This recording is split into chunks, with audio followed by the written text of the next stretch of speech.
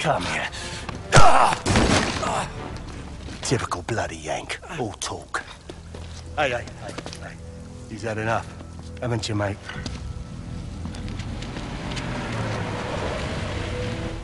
Don't. Stay down.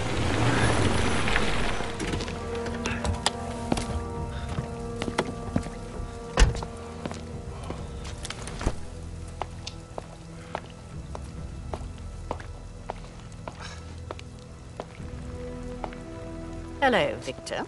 Kate? Still wallowing in the gutter with your protégé, I see. Not very dignified for a man of your age.